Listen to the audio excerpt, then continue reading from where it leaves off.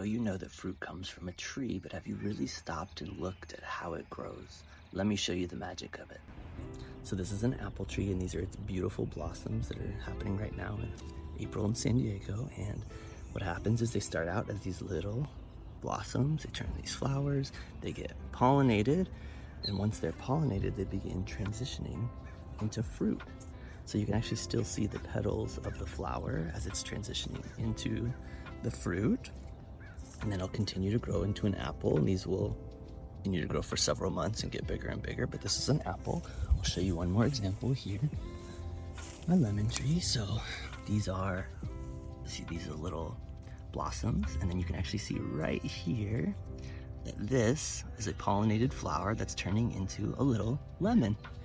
So again, if you've never looked close enough or paid attention over time, you might not realize that this is what's going on, that each fruit is just a pollinated flower. Maybe that's obvious for some of you, but maybe this is news.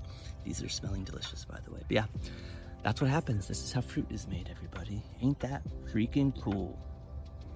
Everyday magical things like that are happening, seen and unseen, all around us, and nature is just the most amazing thing. Each of those fruits will contain several seeds, and each of those seeds can turn into another tree and make more fruit. It's pretty amazing, isn't it?